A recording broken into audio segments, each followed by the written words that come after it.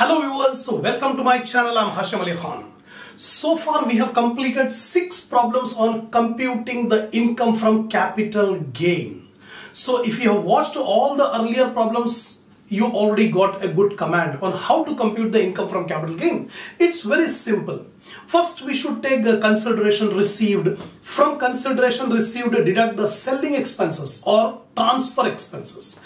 We'll get the net consideration. From net consideration, deduct the indexed cost of acquisition and indexed cost of improvement. We'll get income from capital gain.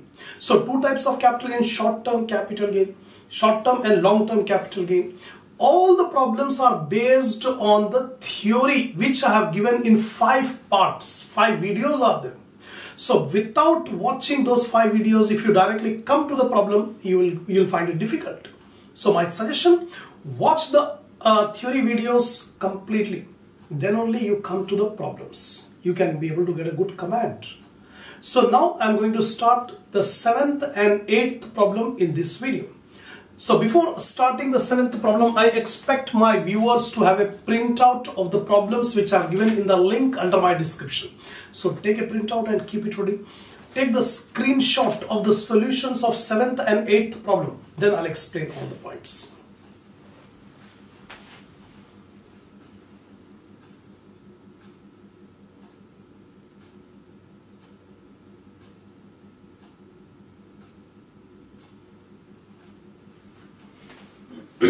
Come on, see the 7th one.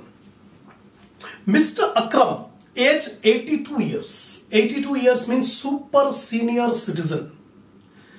If any SSC crosses the age of 80 years or more, he is called super senior citizen. And the basic exemption limit for super senior citizen is 5 lakh. And purchased gold ornaments on 10th March 1998. For rupees 7 lakh. The asset is gold and it was purchased before 1/4/2001 because index numbers are given from 1/4/2001.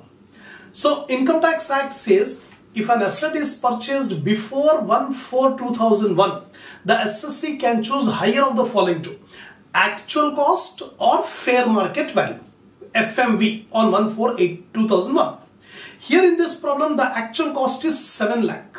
Now we'll see how much is the fair rental value, FRV. He took a loan by mortgaging ornaments rupees 5 lakh and interest due up to the date of sale is 92,000. And the same is sold out during the previous year for rupees 30 lakh.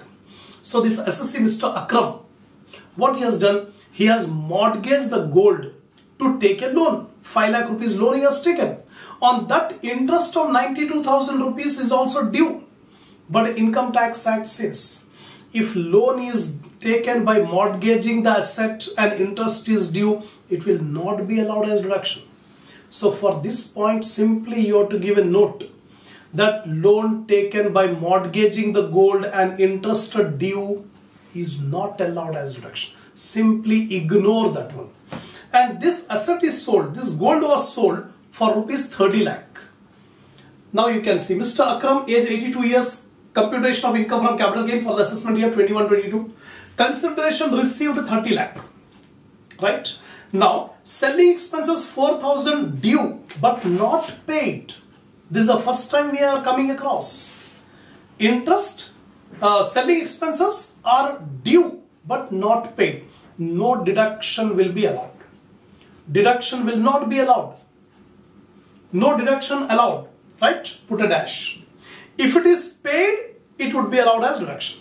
Calculate the tax liability if income under other heads is 12,50,000 for the current assessment year. Cost inflation index for 2021 is 301. Our current previous year is 2021 and the assessment year is 21-22. So remember, our previous year 2021. For that, the index number is given as 301. One point is there. It is not given the fair market value, FMV, on 1/4/2001. So in that case, we take the actual cost.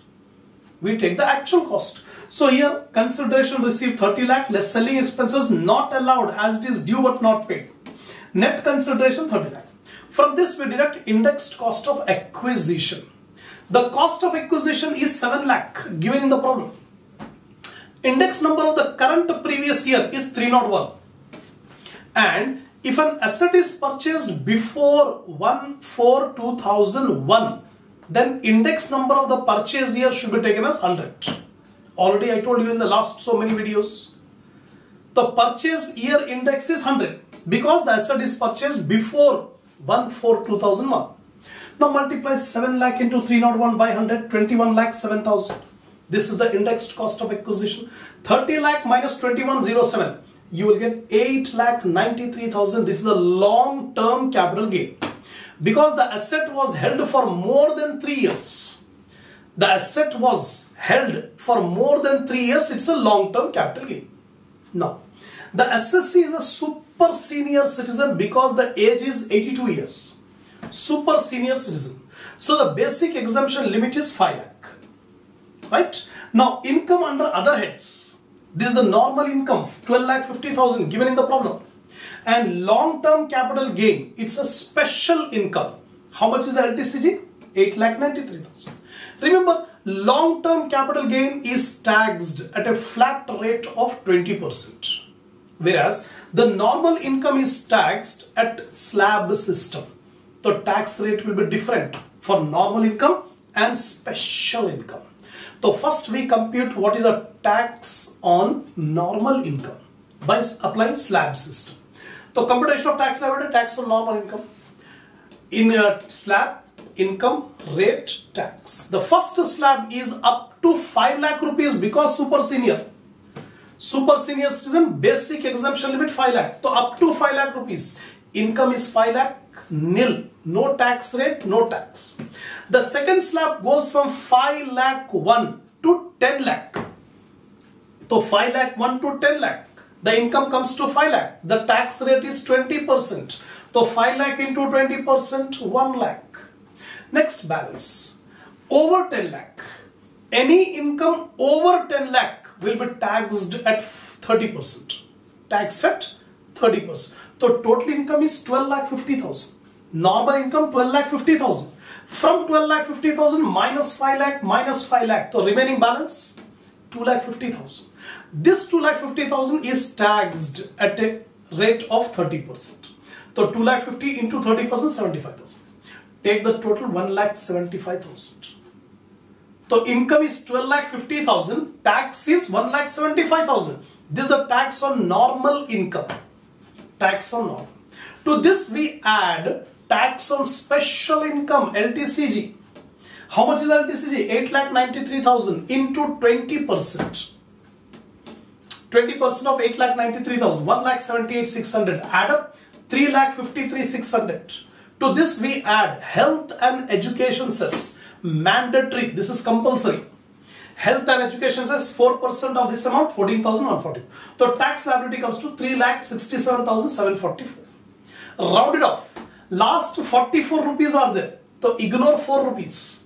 Make it 40 rupees. 3 lakh 67,740 is the rounded off amount of tax. Tax liability. That's it. Completed.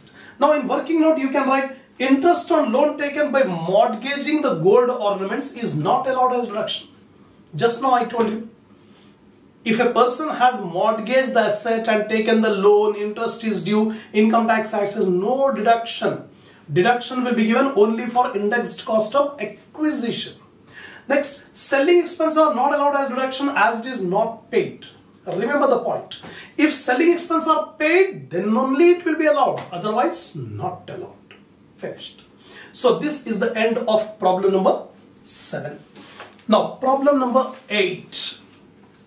Mr. Vijay Raj purchased gold for rupees 5 lakh on 6th September 1989.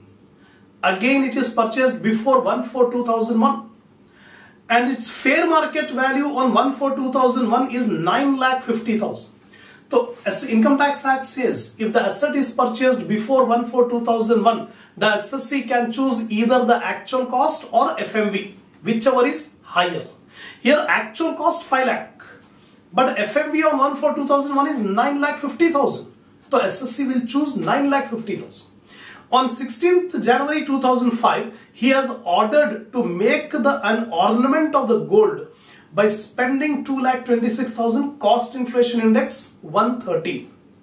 That means after purchasing the gold, he has made some improvement. What is that improvement? Converting the gold into ornaments.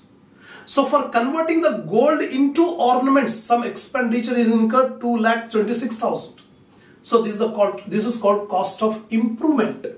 Index number at the time of improvement is 113. On 14th/12/2013, he offered to sell this ornament to a businessman and received 1,50,000 as advance. On the agreed date of sale, the businessman negatived the sale transaction and accordingly the deposit is forfeited. This SSC, Mr. Vijayaraj, has offered to sell the gold ornaments on 14th December 2013, and he has received an advance 1,50,000. Later on, the sale transaction was negatived, and whatever advance money he has received is forfeited.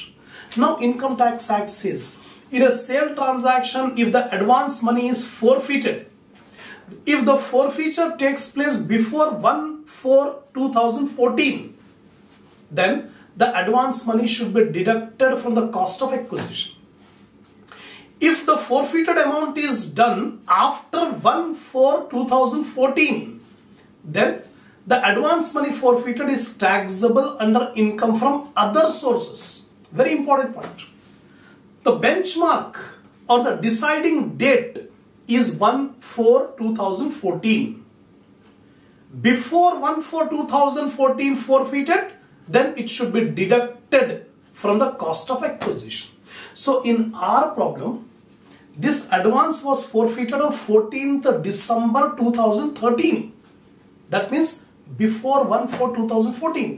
So this 1,50,000 will be deducted from cost of acquisition. Here the cost of acquisition is fair market value. FMB 9,50,000. So from that 9,50,000, we deduct 1,50,000. So 950 minus 150, 8 lakh rupees is the cost of acquisition. So here I have given, see this note. The asset was purchased before 1/4/2001. So the cost of acquisition is list of the following two amounts. The first one, actual cost 5 lakh. The actual cost of the gold was 5 lakh. And fair market value on 1/4/2001 is 9,50,000 minus 1,50,000. This 1,50,000 is the advance money forfeited before 1/4/2014. Deduct.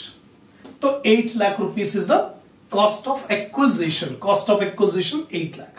That is the new point. Now, during the previous year 2021, the ornament is sold for 28,25,000 and selling expenses are 25,000. Consideration received is 28,25,000. Mr. Vijayaraj, computation of income from capital gain for the assessment year. Consideration received 28,25,000 less selling expense 25,000 given, net consideration 28 lakh. From this 28 lakh we deduct indexed cost of acquisition and indexed cost of improvement, because in this problem the gold is converted into ornament by incurring an expenditure of 2,26,000. This is the cost of improvement. First of all, cost of acquisition, indexed cost of acquisition. What is the cost of acquisition here? 8 lakh.